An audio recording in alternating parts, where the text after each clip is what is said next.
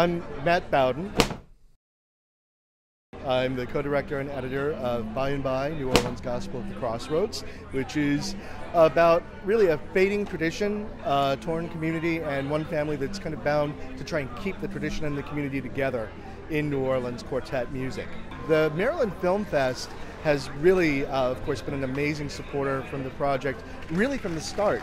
Jed Dietz knew about the project in 2010 when we were really getting started, and really encouraged us. He sat down with us through the process, let us know what he thought, and it just kept building from there. I also really want to give a shout out to the Creative Alliance, because the Baltimore Creative Alliance is where we met our director of photography, David Morley, from Zinnia Films. We would not have been able to make this film without that opportunity. So the film at this point has screened at the Louisiana International Film Festival, and of course here at Maryland.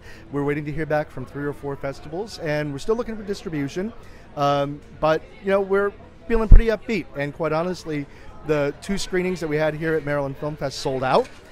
We're feeling pretty good. So hopefully things keep going up.